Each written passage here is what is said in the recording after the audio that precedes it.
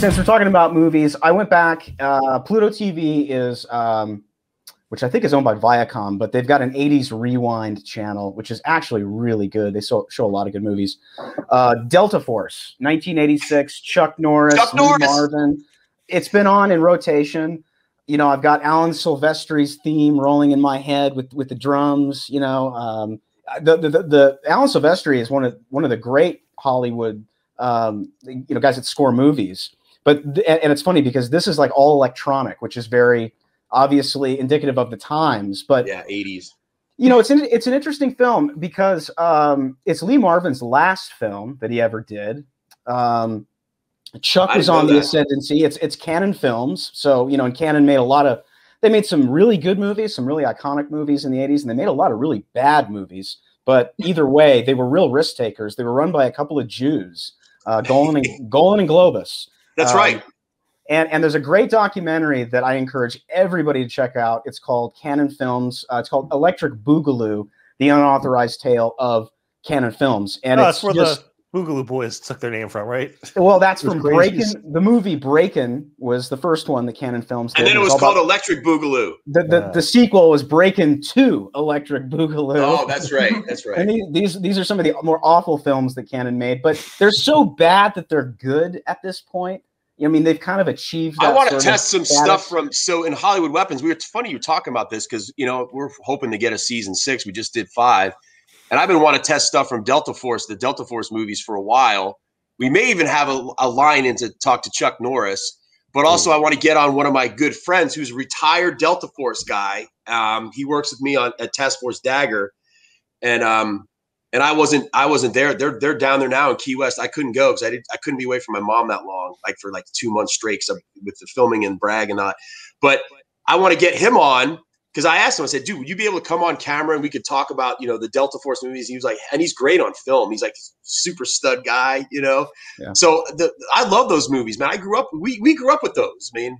We grew up with them. Yeah, I think I saw Delta Force on cable, and then obviously it was a big VHS. It was a big, you know, home rental. But yeah, it's crazy. I was watching this and I could not believe who's in this movie. You've got Joey Bishop, Robert Vaughn, Shelley Winters. I had to go back and see this. Yeah, George Kennedy is the priest, and then you've got Liam Neeson, who is uncredited, who's one of the Delta Force guys. But something else in this that I never realized, and I don't know if you guys ever realized this, but you know who Robert Forster is from The Black Hole and Jackie Brown?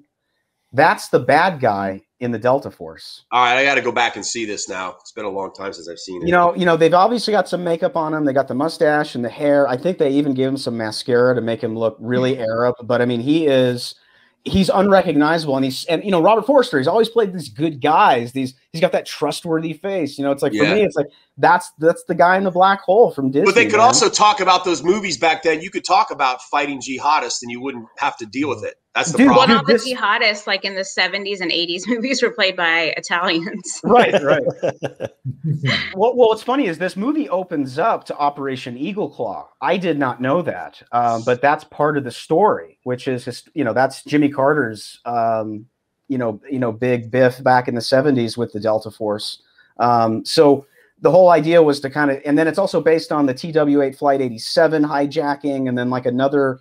Some kind of Operation Entebbe, from what I understand. So there's some real world stuff that's worked into this movie, but it's very Hollywood. It's very over the top.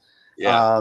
But in my memory, it's kind of the last movie where Hollywood was brave enough to go in and make a bunch of radical Islamic jihadis, the bad guys, and allowed the Americans to just open up a huge can of whoop ass all over them. Because if you can't do that now. You can't do that now. I mean, Delta Force, you want to talk about one big American country ass kicking. That's what Delta Force is from beginning to end. Yeah. It's just you can't do that now. Now you have to turn our enemies into, you have to humanize them. Okay. You have to take their point of view. You have to also apologize for what we did. Mm-hmm. And it just and that's like our like legitimate enemies. They create ones for the movies. Like it's, you know, a corporation or something, which is actually kind of ironic, but they, create a fake, corporation. It's never going to be, the enemy in this movie is a social media giant that reads your thoughts or something like that. Right. They create, like a Mitt Romney type of guy. Well, talking about the culture though, like the other night, I was at my mom's house and she was watching. I think there's a show called FBI or something. I think it's like a crime show, and I could hear it from down below, and I had to tell her to turn it down. It was all about white supremacy. Oh yeah, like, now it's like the Proud Boys are somehow like the evil corporation. Yeah, like they're the ones that are going to take down the country. It's like, no, that's not what's happening. But that's what it is. You can't talk about, they talk about the greatest generation, and they are. But like, would you call all those cats that came back from World War II, are they racist because they called the enemies Japs and Krauts? Yeah. Or Jerry's? No. Yeah, they wouldn't, because they're your enemy, because that's who we fought, and that's how we. But if we said something, if we know what we call our enemies downrange, Braxton, but we can't do that here because we would get in trouble for. I literally would get in trouble for that shit. Well, that was one of the ironies of Memorial Day. Like, liberals were posting pictures of like the Battle of Normandy and being like, "This is what the real Antifa looks like," and I'm like, you would have hated every single one of those guys politically if you actually knew what they believed. Like, no. It's just. They all came home and gave money to Eisenhower. Yeah, exactly. Along with all the Hollywood people that served too. I mean, that was when Hollywood was center right, was post World War II. Jimmy Stewart was a bomber pilot. Yeah. All these guys, I mean, even like, we were talking about George Kennedy. A lot of these guys served in maybe not all of them. Maybe some of them were in the rear with the gear. Some of them, were in infantry. But that obviously had a direct impact on the culture when they came back, because you look at the movies that Hollywood made post World War II, from To Hell and Back and The Longest Day. And I mean, these are not liberal movies. They do not have liberal messaging whatsoever.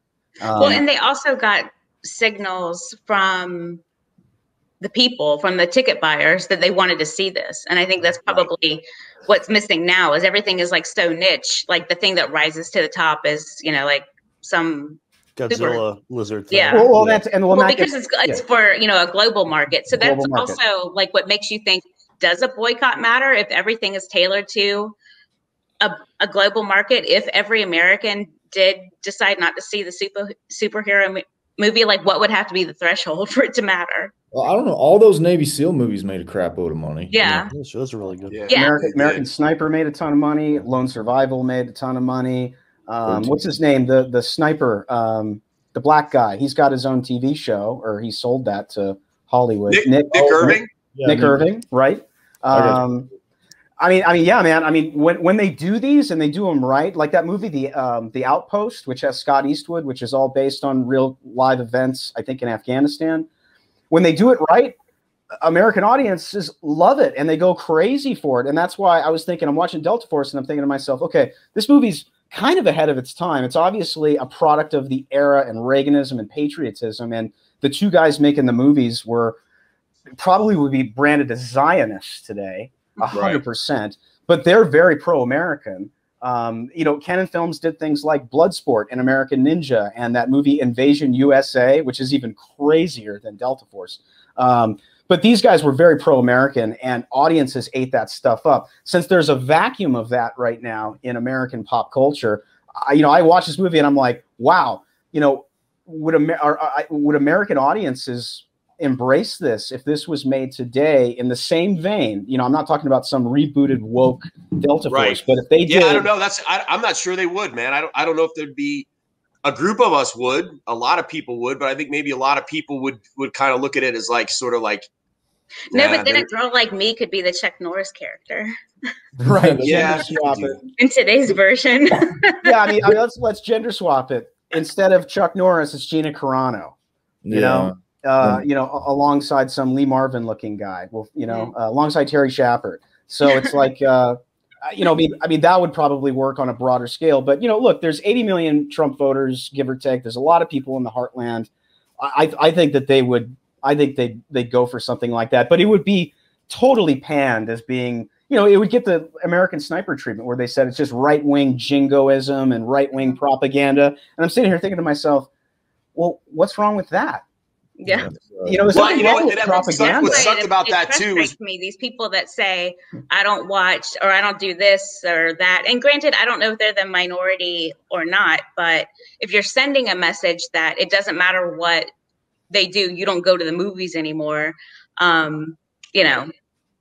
Well, like American Sniper was particularly, I thought, egregious because when that came out, before it was released, Bradley Cooper, who's a very fine actor, I mean, he's a very talented guy. He was like, yeah, I actually he had spent time with Chris Kyle before Chris Kyle was killed. And then he was spent time with his wife, Taya. And he said, these are really great people. And I really got to know them. And I spent, I put a lot of work into it. And I think he did do a great job in the movie. But when it came out and everybody was calling Chris Kyle a racist and all this other kind of stuff, he never defended him.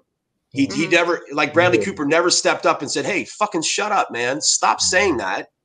Go see the movie and you tell me, and I don't think even Clint Eastwood really defended him that much. I was just going to say, Clint doesn't do interviews, period. Yeah, but I mean, I guess that was disappointing because I thought that was kind of cowardly of someone like Bradley Cooper, who, a A-list actor, who basically that movie really kind of made his career. Honestly, it was a huge movie for him. And he talked up about how great Chris was and his family and how, they're good people. But then when it got hot and people were calling it, the reaction, the typical knee-jerk reaction to this is like, oh, he's a racist killer and all that. He never came out and publicly defended him. So I was like, you know what? Fuck you, man. You made a lot of money off the movie. You built your career on it. Understandably so. You put it as an actor, you put in a lot of work. I can appreciate that. But like, you could have defended him. You could have actually come out and said, hey man, stop. That's not who he was. And this is, you maybe take yourself out of your bullshit and just look at what he had to go through and how that changed him and all that kind of stuff. And he didn't do it. And I thought that was really cowardly. So I think there's a lot of cowards in the business too, that are not everybody's going to like your stuff. Like there's going to be, there's going to be people who think the movie sucks, and you'll never please the far left. You'll never please them. But like, it kind of is like when Mel Gibson was in Braveheart and he was talking to Robert Bruce, he goes, if you would just lead them, they would follow you. And so would I. And it's like, that's kind of why I think the country's eager for something like, that's why we voted for Trump. I know Trump's an asshole. But like, I think that's why we voted for him, because we just wanted someone who was just going to not bend as much. He still bent a lot and all that. But I mean, like, you know what I mean? I think that's the country does. It hasn't been beaten out of the United States yet. They've tried. We've had 50 years or so of educational indoctrination where now people coming out of school think the country sucks. It needs to be torn down. You feel guilty for what color you are. You feel guilty for your success.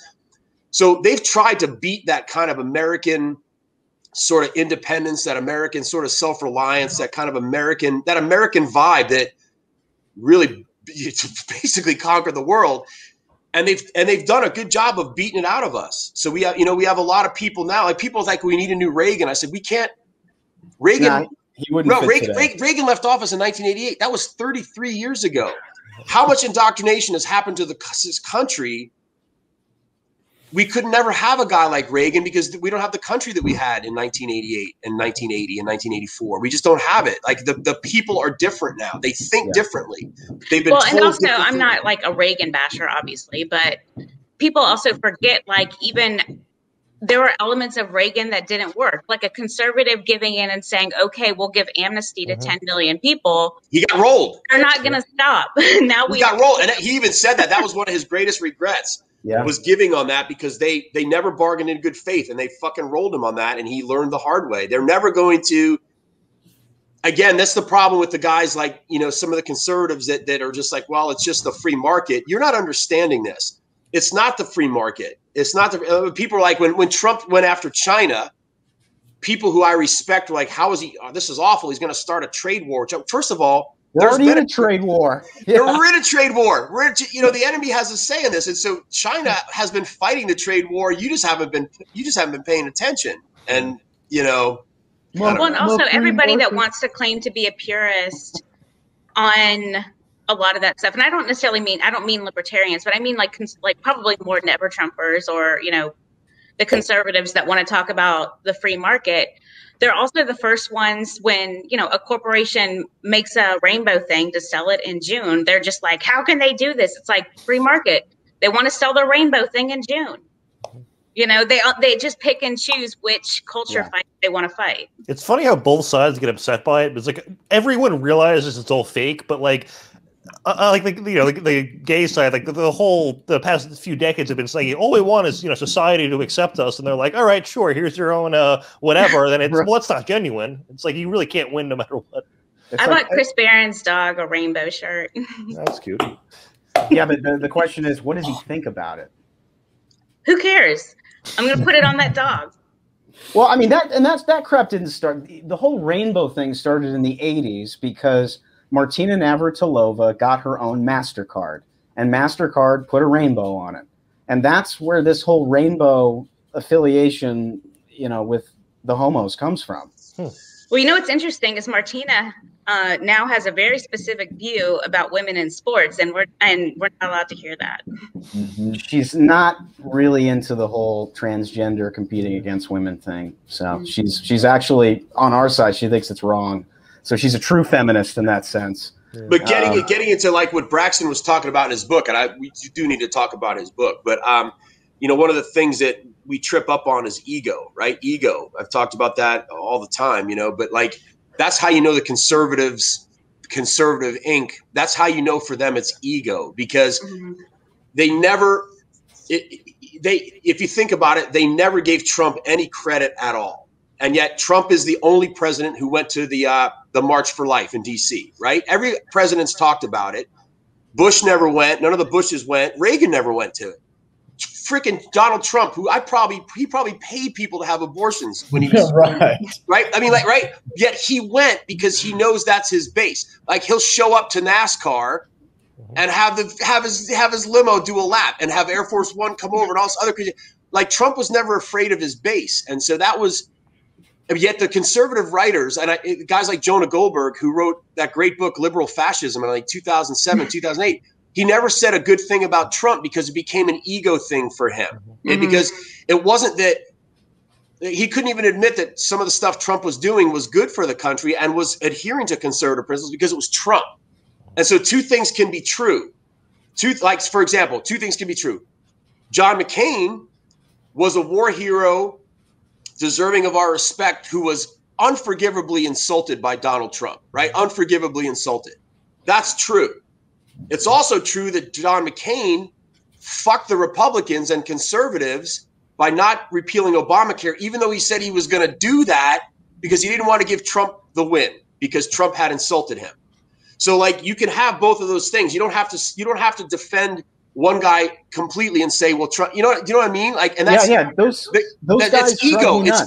It's ego that got them. Like, Ted Cruz was insulted ridiculously by Trump during the campaign, right? He was one of the president. Yet Cruz, when Trump was doing conservative stuff, Cruz actually backed him. Same with Rand Paul. Rand Paul was completely insulted by Donald Trump, and yet Rand Paul he put aside the ego because he was insulted by Trump, and he got on board with some of Trump's policies if they fit what he thought was conservative policies. I respect those guys for that a lot because they could have said, fuck you, Trump, I'm not going along with you because you said this to me and blah, blah, blah, and you're a jerk because he's a jerk. Yeah. But they put that aside. The ego was put down and they went with the program. John McCain couldn't do that. Well, I think one difference is that Cruz and Paul are, they have to answer to constituents, whereas Jonah doesn't. Right. Braxton, you were to say something, I cut you off. The problem with people that we have with veteran politicians is, like, I made the joke on Twitter, when the currency collapses, you can take solace in the fact that it'll be a veteran who denies your VA benefits.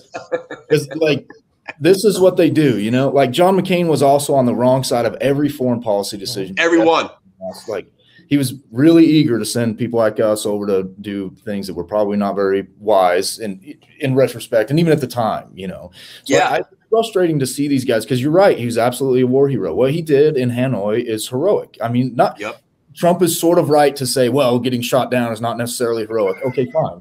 But the way he behaved himself in Hanoi was absolutely heroic. His dad was like the admiral or whatever. He could have got out whenever he wanted, and he stayed. And, so fine, good character in war and all of that. But then he came home, and as a politician, in my opinion, did not demonstrate the best character in the world. Exactly. But I will say, like, as a man, one time I was on a flight from Phoenix to DC, and McCain was on the same flight, and they double booked or overbooked or whatever the first class. And so McCain sat his wife in first class, and he moved back like with us and coach, with the plebs. So as an individual guy, he was probably a pretty decent guy. His wife probably paid for the tickets, though. That's probably true. Yeah. She's got all the money. Yeah. That's such a good joke. No, I mean, Cindy's loaded. I mean, she's old Phoenix money. So there's a lot of money, a lot of influence, a lot of power. I mean, the McCains still wield a lot of power in Phoenix. It's crazy, man. I'm sure they do, but it's ego. It's always ego with these guys because they got their lunch taken from them, and they were not in the spotlight anymore. And that Trump wasn't their candidate, and so it became they're full of shit when a conservative writer can't give any credit at all to Trump. Like they didn't give any at all. So that just tells me maybe it wasn't really about conservatism with you. Maybe it really was always about your ego. I don't know. You want to talk about ego for a minute? Something that's always stuck with me in the primaries during the debates. You guys remember that last debate where Ben Carson got introduced and didn't hear his name, so he just hung back? Oh yeah. And Ted Cruz Bush was the biggest ass. And Jeb Bush walked around. He's just like, and walked off stage. And Ben Carson's just sitting there, like. And now nobody's like, now what? And everybody's filing out. Trump hangs back with Ben Carson. I remember that. And then I think Trump's name had already been called. Yeah, I don't remember that. Yeah. But he hung back with Ben Carson until finally everybody's name had been called and all of the other assholes had filed out and were standing in front of their podiums. And when everything was done, Trump and Ben Carson walked out together. Mm-hmm. But that's always stuck with me. From the standpoint of all those guys there, Rubio, all these dudes. I don't even remember. I think Rand Paul was already out on stage. Yeah, there's a lot of them already out, but Jeb in particular made a face. He was just like, "Okay, dude." I mean, he kind of acknowledged, "You're an idiot. You didn't hear," or he made a face like, "You're an idiot. You didn't hear your name." Just very low energy. I'm going out anyway.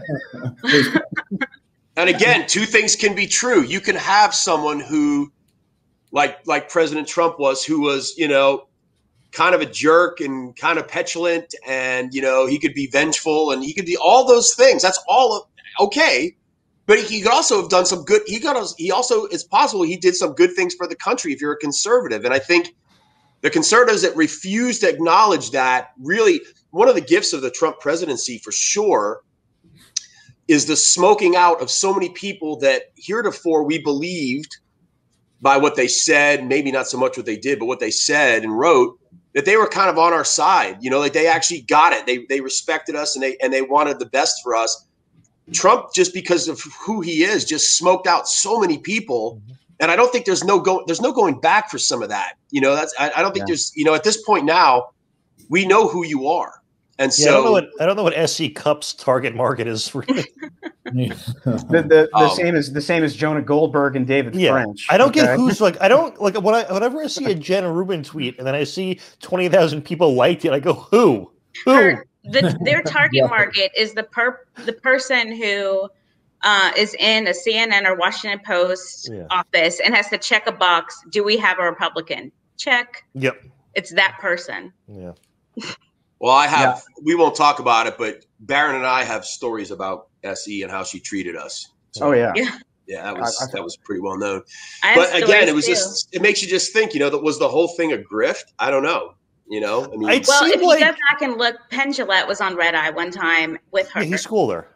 Yeah, he basically said, well, because Penn is a real atheist. Mm-hmm. And that was back when Essie's shtick was that she was a conservative atheist. Mm-hmm. Right. And Penn was like just to her face on the show, I don't believe you really think that. I think you're just doing it for that to be your thing, your way to sell books. And she was like, what? How dare you? I think her goal was, if she continued in the conservative movement, she was going to convert, quote unquote, and that was going to be that's a huge what he said. story. He said, I think your long-term goal is you'll convert, and then that will be your thing. Yeah, it'll be, I have more credibility because I used to do this. Just not to a Christian. I mean, she might be a Christian, but she converted to something else.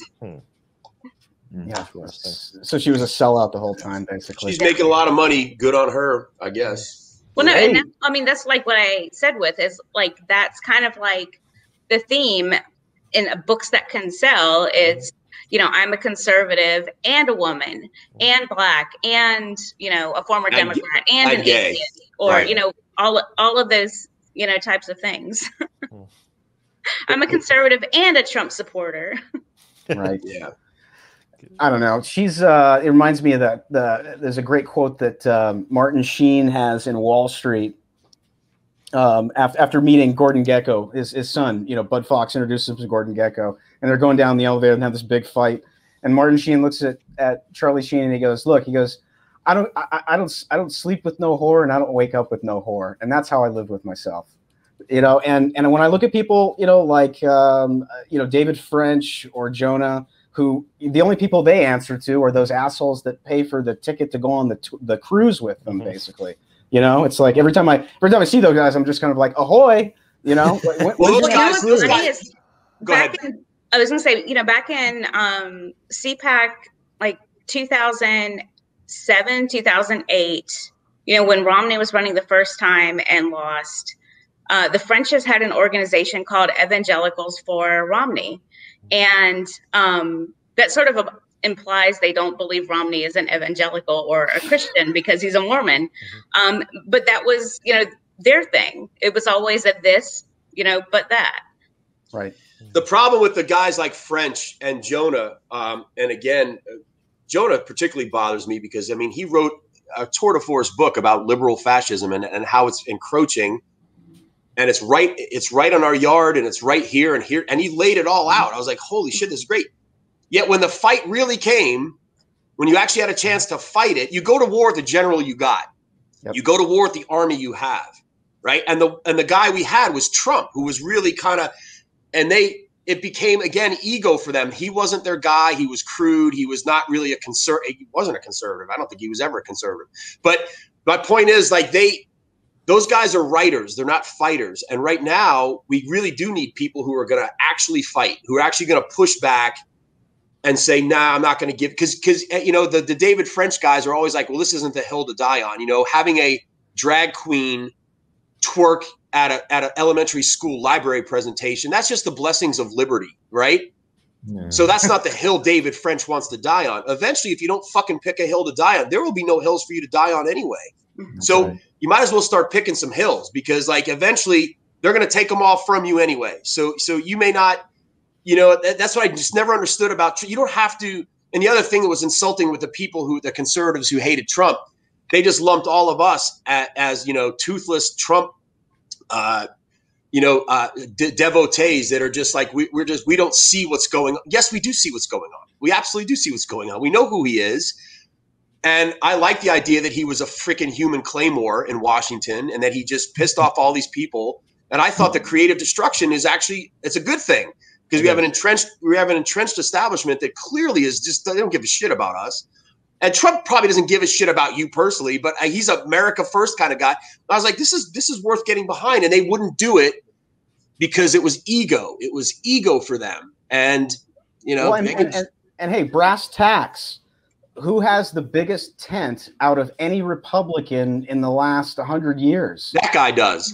Trump had the biggest tent. He pulled in all kinds of people into the Republican Party. And he was a New York liberal. That's what I think pissed them off. Here's a New York liberal real estate dude who just took their lunch right from him. Boom, I'll take that. And they're like, how did that happen? How'd that happen? That's why. And the typical narrative didn't work. I mean, he was supposed to be anti-Black, anti-LGBT. A lot of people don't know this, but Chris Barron, we hosted that. I say we, I'm actually not an L or G or B or T, but we hosted the LGBT for Trump campaign event in 2016 at the convention. And in 2012, we did the same for Romney, except for Romney didn't, they didn't acknowledge it or send anyone or anything like that.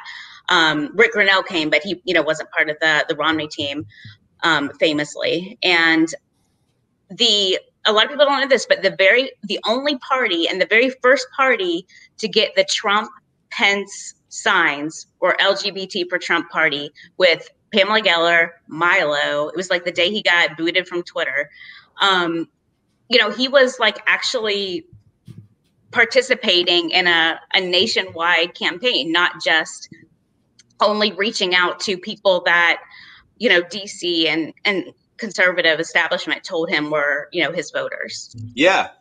Again, that was just refreshing. I think that was, again, it was just a different, and my father, God bless him, who died in September, my dad is an extremely moral man, a conservative, and he used to really get pissed off about the shit Trump said. And I used to say, Dad, stop listening to him. Just don't listen to him. Don't listen to him. Don't hear what the news is going to tell you about him. Just what is he doing? Right. What is he actually doing? Like, oh, he's cutting taxes. That's kind of cool, right? We dig that. Oh, he's going after China, who's been eating our lunch. Oh, that's good. He told NATO to fuck off, and they paid. So like all these things that he was, that's why when the conservatives he's destroying the country, I'm like, please tell me constitutionally how he's destroying the country. You have the left right here doing it right in front of you, and you didn't.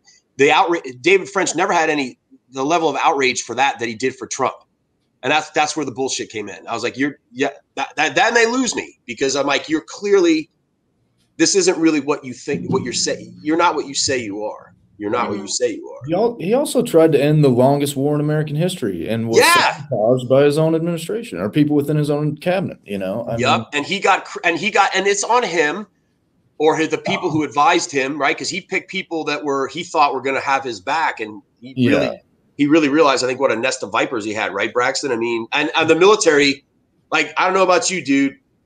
I pretty much don't like generals. I don't like high-ranking officers because I just. They're always politicians. Even the guys in my community, even the special operations guys, they're not above that. They're not above that at all.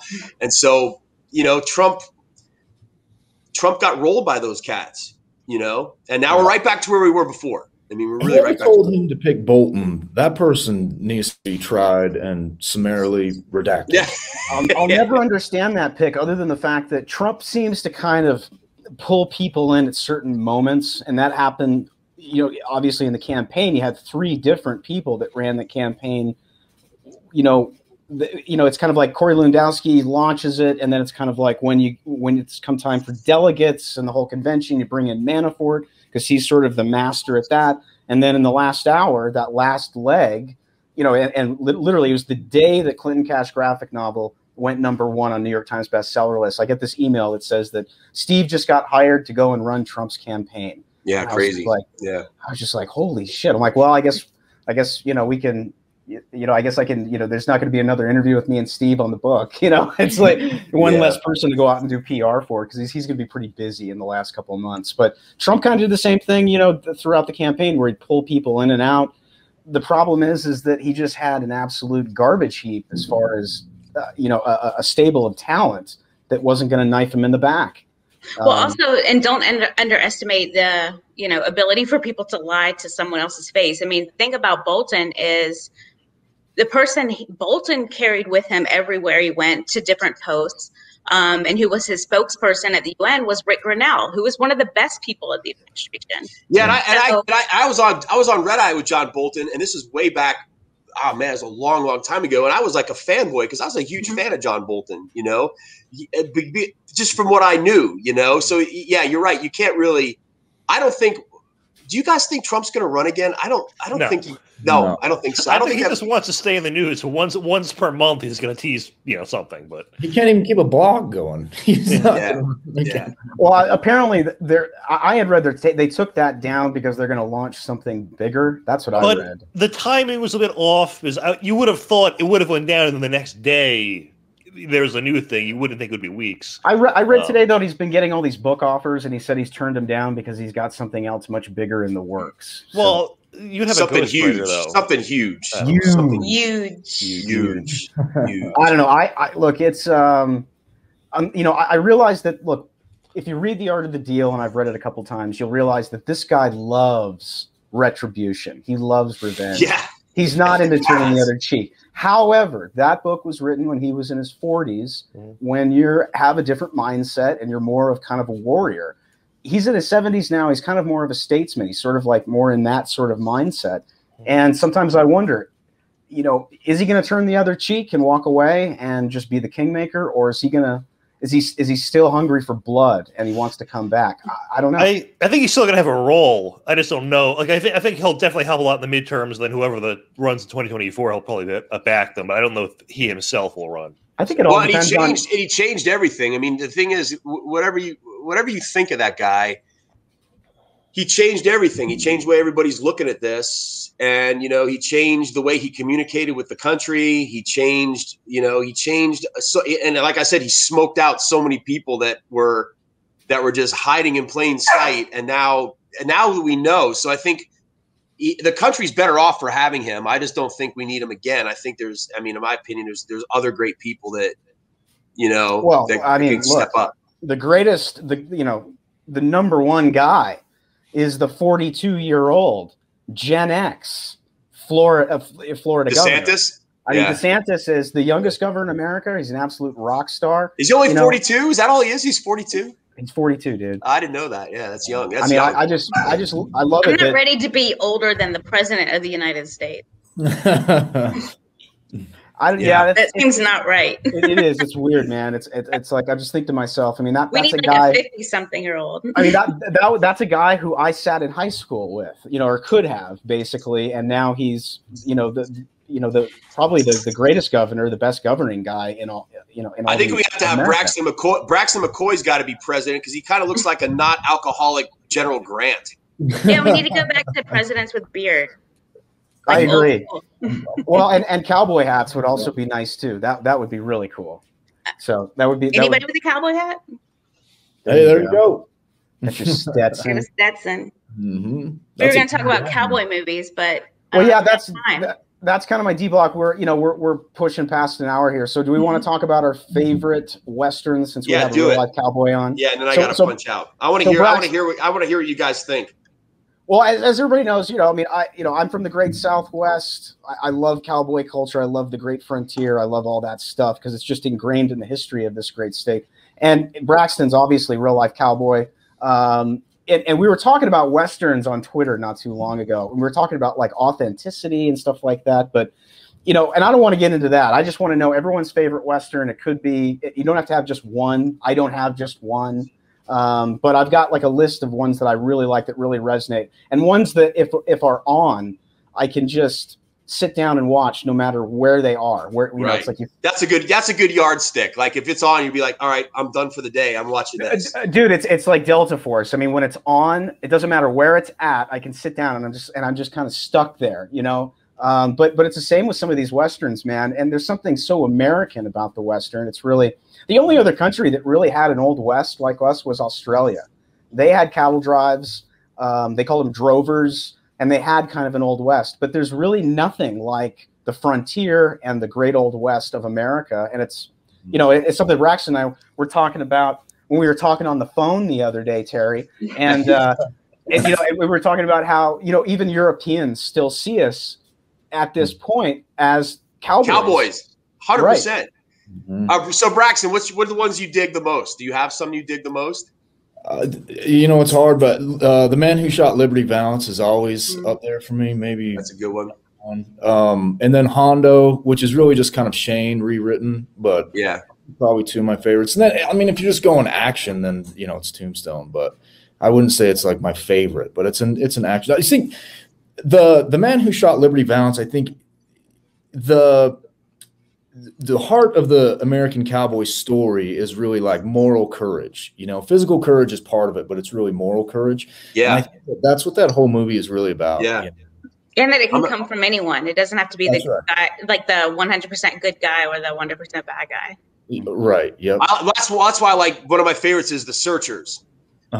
With John Wayne. Like that was one that like a totally different kind of character for him. And, there was elements of him that wasn't the good guy, you know, but like, I don't know, that was one of my favorite, like kind of old ones. And I still, you know what I love? Do you guys like Open Range? I love that movie.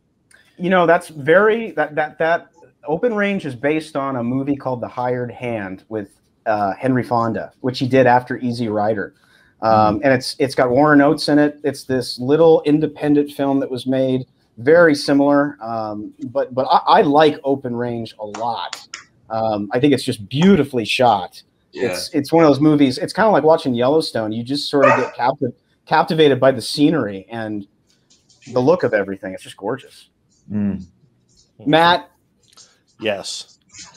Give us your favorite Western. Does Blazing Saddles count, even though it's like a parody of because that actually is my favorite of that genre. Yeah, no, it's I don't know. I guess it's a Western. I mean, it's really kind of a comedy disguised as a Western, but correct. But it's it's got elements. It does. Yeah. It does, definitely. Is that seriously the only Western you've watched? So I Googled before this what qualifies as a Western, so I wouldn't say anything that embarrasses the show. So from the list, Django was good, and No Country for Old Men, and there was like 80 other movies I hadn't seen. Yeah. No, I mean, No Country is a modern Western. That was okay. Yeah, I like that one. So. Yeah. Everything McCarthy did is great. Everything he wrote is really good. Yeah. It doesn't count as a movie, but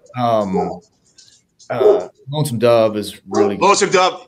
Lonesome Dove's great. Oh, the cowboy scenes in there are totally accurate. That's one of the coolest parts. Is like very accurate. Even like the St. Elmo's fire stuff that really used to happen. You can find that in journals of these guys. So I also like it was cool because we did a whole episode of this on my show. Quigley Down Under was that was like, and I was talking to Tom Selleck. That was like the favorite movie he ever did. That's his favorite movie he ever did was Quigley Down Under. That was kind of cool.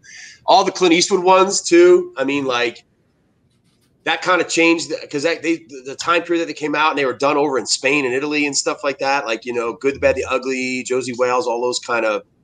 I don't know if Josie Wales wasn't done over there, but Good, the Bad, the Ugly was like those sort of Sergio Leone kind of westerns with the music and the eyes, shit like that. I don't know, man. I think. A modern Western, and it's not a movie, but I think it's a great television show, and it's a Western, but it's not, is Justified. Like, have you ever seen that show, Braxton? I have not, no. Dude, you need to watch that show. It's great. I'll watch it. That's James Ellroy, who's is it Elmore Leonard? It's Elmore Leonard. Right. I always get those two mixed up for some reason, but it's Elmore Leonard. I mean, and he's, that's Jackie Brown, that's 52 Pickup.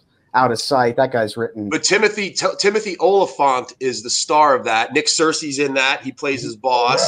Okay. And dude, it's about this marshal who is there's like 5 seasons of it. I don't know why they canceled it. It was like he goes back to Harlan, Kentucky, and because he gets in trouble, he shoots a bad guy, and it was justified, as he says. He goes, he pulled first. It was justified, and he goes back to his old stomping grounds and goes against his boyhood friend Boyd Crowder.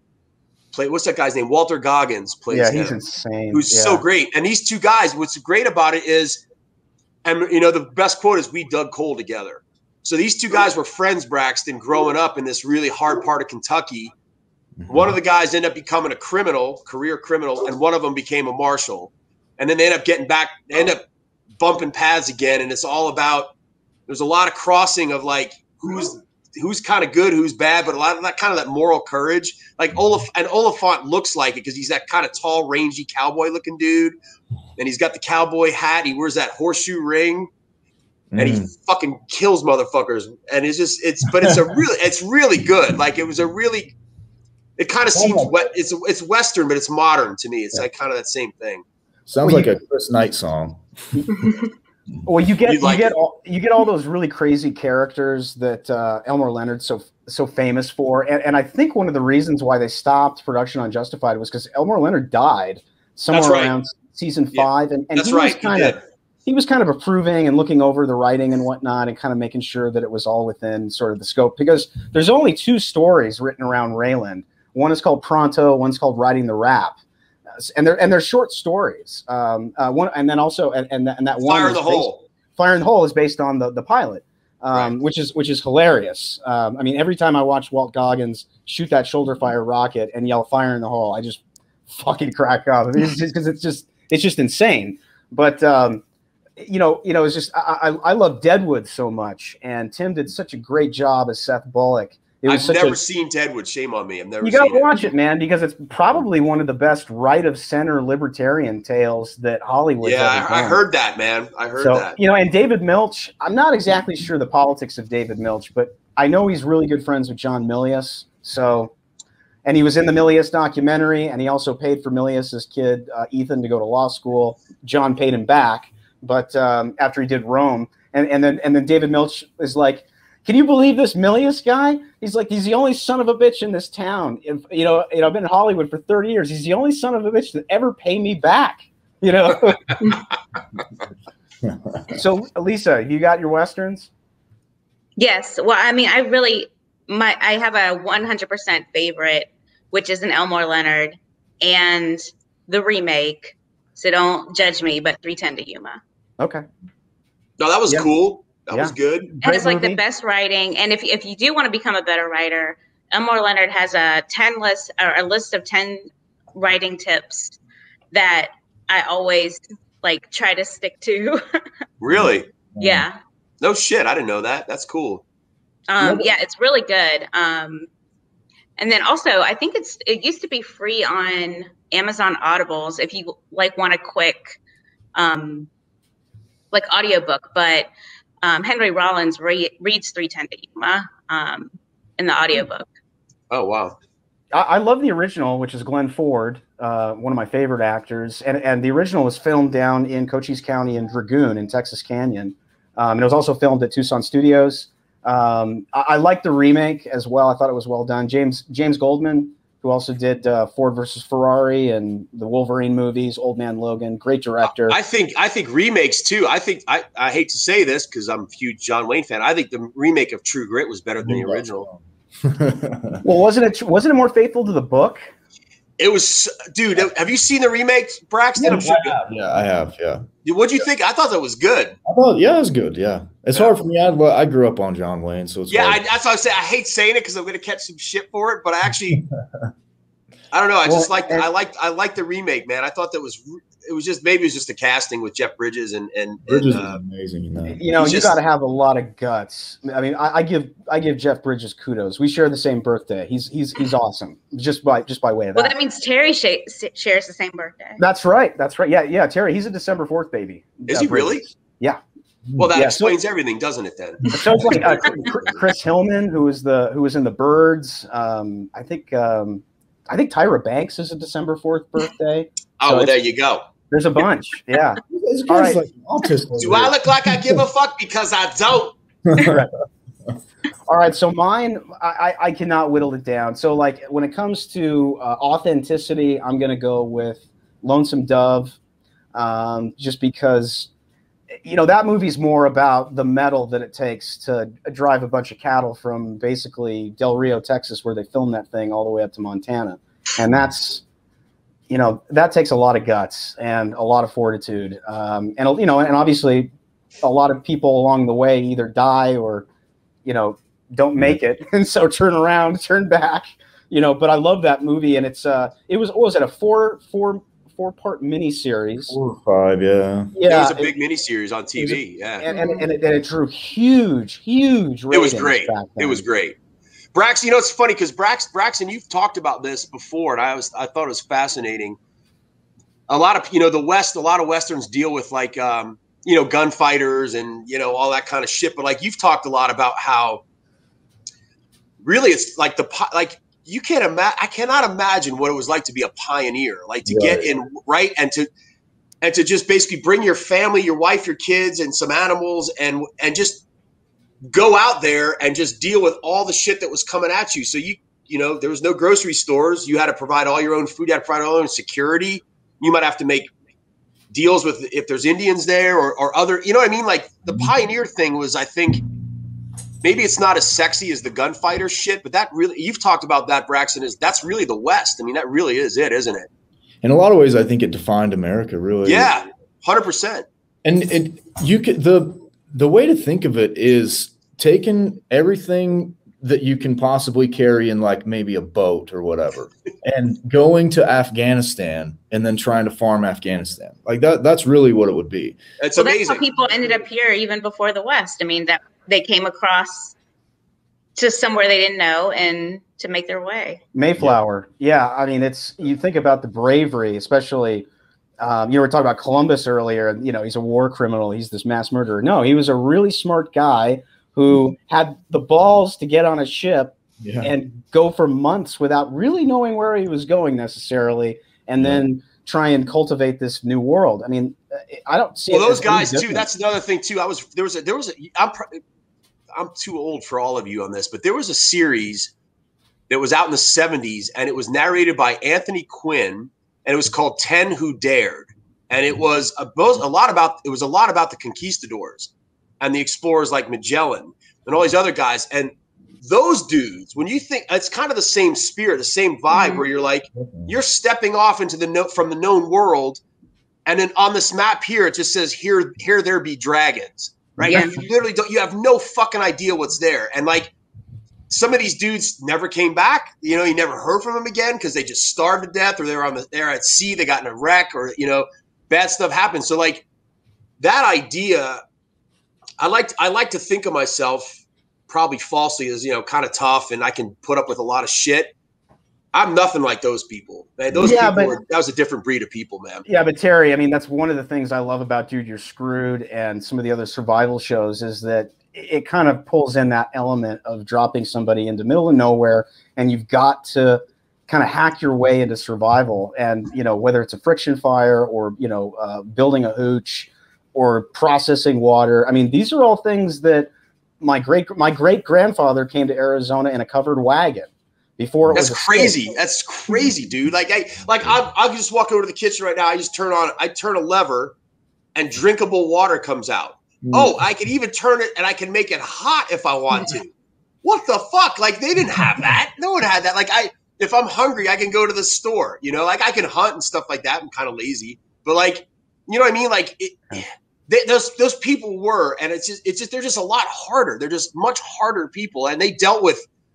Again, when you have that kind of life, that's how you know society is kind of set for collapse. Like, we are. Didn't Bane say that in the Batman movie? Like, your success has defeated you, right? Your comfort has made you soft, and it really does. Like, and I admit it. Like, could I have done what those guys did in the 1800s and come out in a covered wagon and not know where I mean, like, people, you know, just and survive that way. You did lose children, kids would die, people would die, and it was just like there's just a level of grit, like real fucking grit. And that did define America, really, in a way. I mean, it really defined America. And I think that kind of self-reliance and that kind of, like, you know, just toughness is very it's distasteful to sort of academics and the cultural left, where they're like, yeah, no, that's just great. No, that's the way it was, dude. You're here right now. We're on this stupid computer talking because people did that, and they did it. And a lot of them never came back and suffered terrible hardship. That's another. It's not really Western. It's kind of a sub-genre, but like, I like the Mountain Man movies too. Like, oh yeah, Jeremiah Johnson, and the one with oh my God, I just forgot the title of it. The one with Leonardo DiCaprio. Oh yeah, The Revenant. The Revenant was a really good movie, man. Like that, and that was those guys were hard. Those guys were hard motherfuckers, man. That movie makes me so mad. The Revenant. He's supposed to be in Montana, Wyoming area, and it opens up in like the marshes of Canada. Like hunting. Oh, it drives me crazy. But I mean, you know. Yeah, those kind of details bother me. It's one of the things. Tombstone's in my top 5. And Tombstone, I have a really good friend, Bob Bosbell, who runs True West magazine. He was a technical advisor on for a couple days on Tombstone, made sure all the hats were period. And there's a lot that Tombstone got right when it comes to things like I'm Your Huckleberry and the gunfight. There's a lot of historically accurate stuff in Tombstone. The Vendetta ride is what's basically Hollywoodized up. I mean, Wyatt really only shot maybe like 2 or 3 people after Morgan was killed, and one of them was here at the Tucson train yards, which is depicted in the movie the whole, you tell them I'm coming and hell's coming with me. That really happened because there were witnesses. There was tons of witnesses to the OK Corral gunfight, which happened in a lot, maybe about 30 feet wide. These guys were all about maybe 15 feet apart from, and it all happened within like 30 seconds. These guys just cut loose of dozens of rounds. That's how gunfights work, man. real fast, and everybody got hit except Wyatt. Wyatt never got hit. He never got shot. He never even got grazed. And back then, too, if you got shot, there's just a good chance you're going to die a slow death of infection. And It's going to be brutal, especially a gut shot. The worst scene in Tombstone is that one. I mean, but when he cuts him with his spur, that causes me such torture. Because now anytime I post a picture, a bunch of freaking New Jersey cat moms get on there and talk about how brutal my spurs are and all this, it makes me so mad. Like, I know this is an aside. It's a personal thing. It's a grudge. But I wear, like, big Mexican rows on my spurs, I mean, you can hear them all the time. But you wear big rows so it's easier on the horse. That's why, like those little tiny ones is harder. It's more pounds or pressure per square inch. Man, Braxton, I've seen touch them.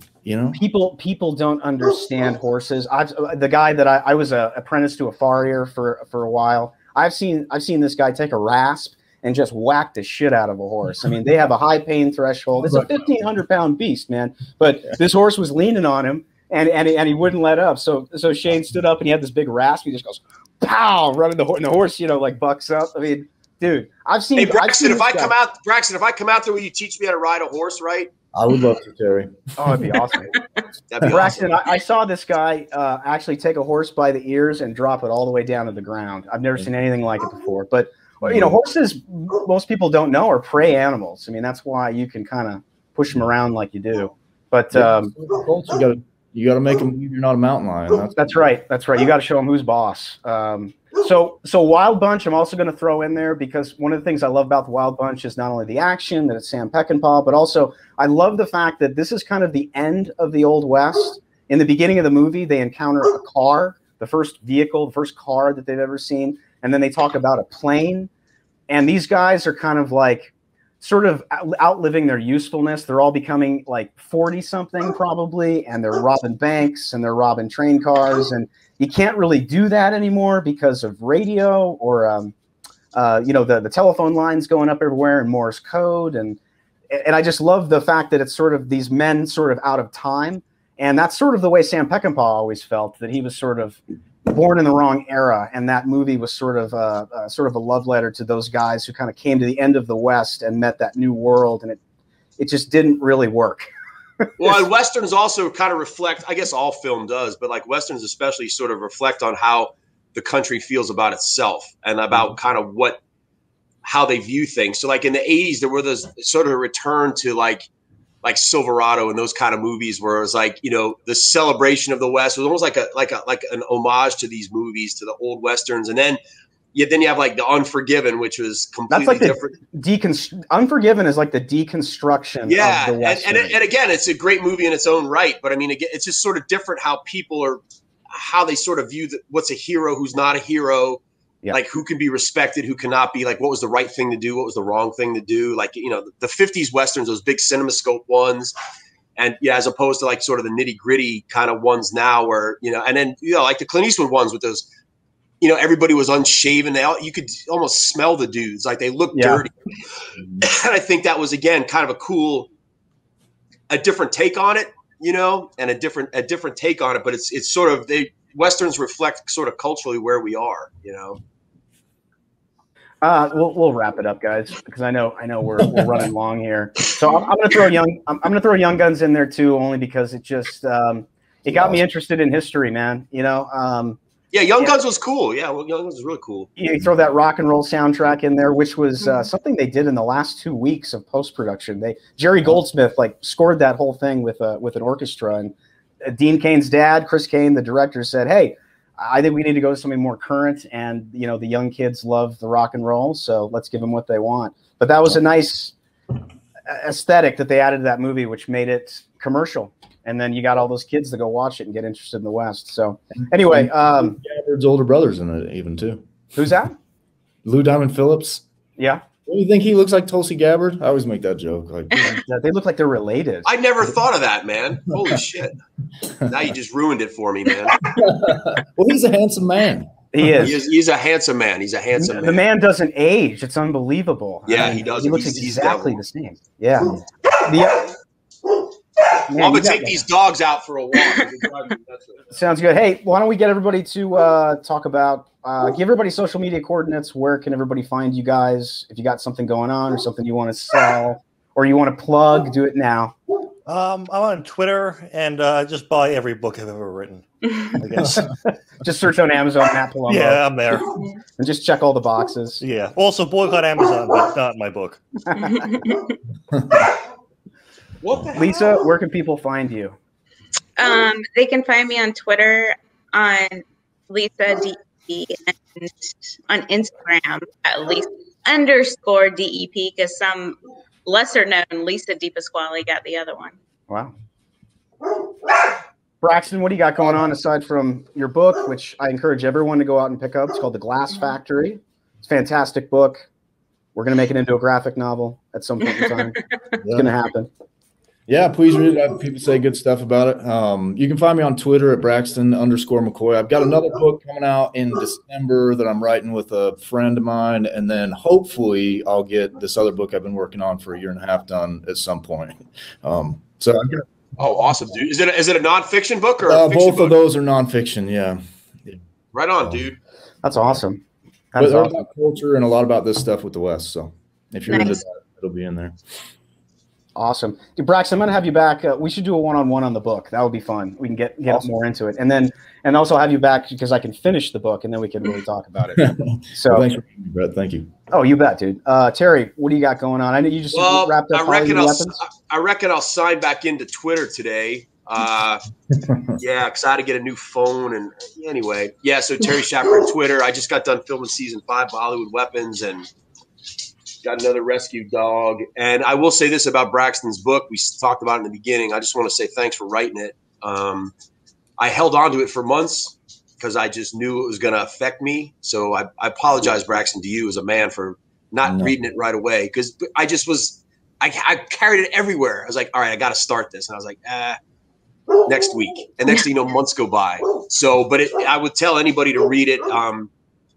It's a really raw – personal account of what Braxton went through after being really fucked up in combat and what he had to overcome. And it's you don't have to have been in a gunfight in Iraq to get something out of it. It's one of those books that I'm just going to keep near my bed. And it's just one of those things that when guys write books like that, you need to pay attention because it's giving you an insight into you. Like I was like, a lot of that shit, dude, that you were dealing with and doing. And I was like, yeah, that sounds like me.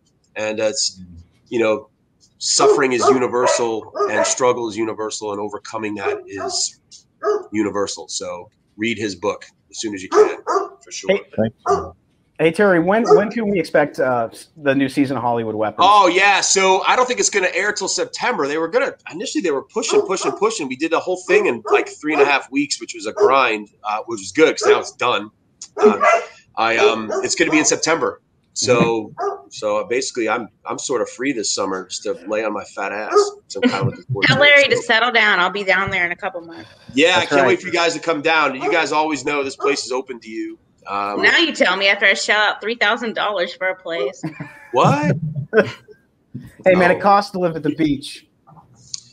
And Gabe's coming down. Right.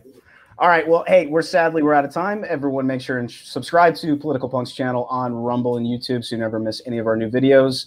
Like and share this video far and wide. Also follow us on Facebook and Twitter. Until next time, everyone stay frosty. Thanks, everybody. Thank you. You look like you're going to be on Dallas. You look great.